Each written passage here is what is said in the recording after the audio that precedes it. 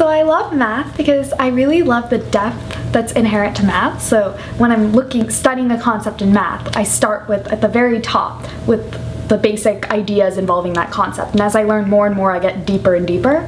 And then I start to see that concept really, really clearly. And then sometimes I even am able to see how that concept connects to other concepts which I'd learned before.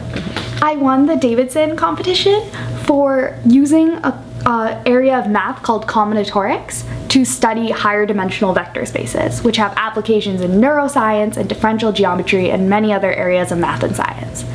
I was a peer tutor at Exeter, so I sometimes try to help kids who are really, really good at English or really, really good at history with their math homework. So I try to find something that would resonate with them. So what I told them was, don't think about an equation like just as solving that equation. Like, try to think about how that equation fits into the bigger picture and how that connects to other areas of math. And I hope that they would see math as a very connected web of ideas.